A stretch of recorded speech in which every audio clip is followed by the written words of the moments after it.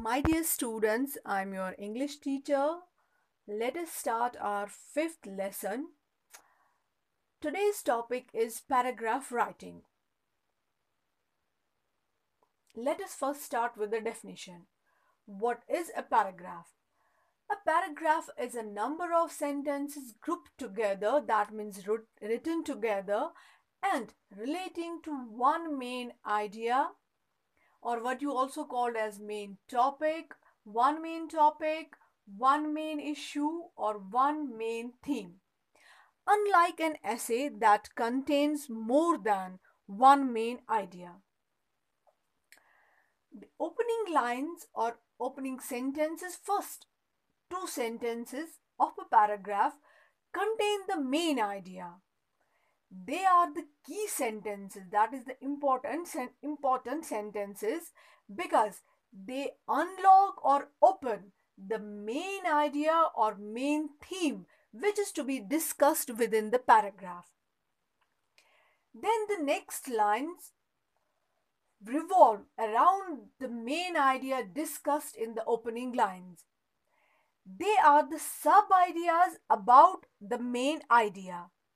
Here you have to keep in mind that you should not get deviated from the main idea. That means you should not include some other main idea in these lines. You have to revolve around just one main idea that you started in the opening lines of your paragraph. And then you will continue your paragraph till you will come to the end. And then the last lines or the concluding lines, 1 to 2, last two lines we can say, should again refer or point towards the main idea. And only then we can say that it is a good paragraph. And also, a paragraph, the opening lines and the concluding lines, they are the most important lines in a paragraph. A paragraph also is written in one go. We start from a point till we come to an end, and whatever we have to write, we write in the mid lines, and then we come to the end accordingly.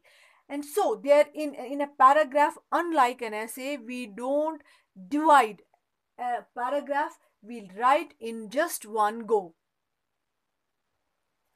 Let us have some examples. Suppose you are right to write suppose you are supposed to write a paragraph on APJ Abdul Kalam.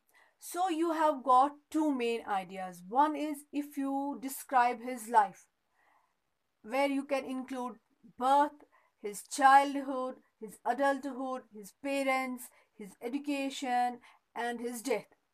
Or you can write the main idea of your paragraph as APJ Abdul Kalam as an educationist or as a scientist, where you will describe his contribution towards the education, you will describe his contribution as a scientist, as he was one of the greatest scientists of our country. You can describe it and how what are his contributions in the field of science. So it's up to you whether you will choose this as the main idea of your paragraph or this as the main idea of your paragraph. But you have to keep in mind that you don't have to mix these two. Either you have to write about this as an educationist or as a scientist, and you have to describe him in this sector, or you have to choose this as the main idea of your paragraph. Similarly, let us take another example. If you are supposed to write a paragraph on a place, let it be Pahalgam. So there are again two main ideas where you can choose as the main idea of your paragraph. Suppose if you want to write it as a place, you will write its location, from Srinagar, its height, on what altitude it's located, its meadows, its streams, and its snow-capped mountains, etc. Or another main idea, you can also, if you want to choose some other main idea, you can choose its Pahalgam as a tourist destination, where you will write how it attracts tourists not only from our country but from throughout the world, and how it provides pleasure to them during summer and during winters, in the form of sports, in the form of skiing, in the form of river rafting, and etc. So now it's up to you whether you will take this as the main idea of your paragraph or this as the main idea of your paragraph. But it should be clearly stated in the first lines of your paragraph whether this, if you choose Pahalgam as a place, then you will start with that where it is located, and what now in which district it is located, and it is and how much far away it's from Srinagar and main capital, summer capital, and all that. And accordingly you will start your paragraph. So in our paragraphs, what I want to say you that you have to include only one main idea, and it's up to you what you want to choose, what main idea you want to choose in your paragraph. Now, let us come to different types of paragraphs. There are many types of paragraphs, like we have descriptive paragraphs, where you describe an object, a person, a phenomena, a thing. You have narrative paragraphs where you narrate an event, where you have reflective paragraphs, uh, and in case of reflective paragraphs, our opinion or views about something is expressed, where we have argumentative paragraphs where we agree or disagree with something which has already been said or which has already been written, and some other paragraphs as well. But in your syllabus, only first three these types, that means descriptive paragraphs, narrative paragraphs, and reflective paragraphs are included, and we will go uh, through these one by one. Let us first start with descriptive paragraphs. What are descriptive paragraphs? In descriptive paragraphs, an object, a person, a place, or a phenomena is described. Like we say, a computer. We can have we can choose this as our main idea, that its features, that it's a computing machine.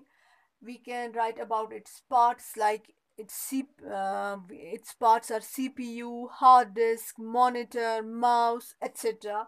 Or you can choose the main idea of your paragraph as its uses and benefits. Now it's your own choice.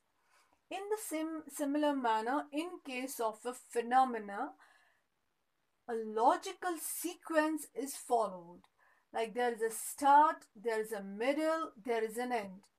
For example, if you are supposed to write a paragraph on how to make a cup of coffee, so you will start with by starting your paragraph that first you put you turn on the gas, and or you turn on the stove, and then you put an utensil in it, you put some milk in it, and then how you prepare the cup of coffee, and then how you put the coffee in your cup and you have it and you enjoy it. So in case of a phenomena, there is a start, there is a middle, and there is an end.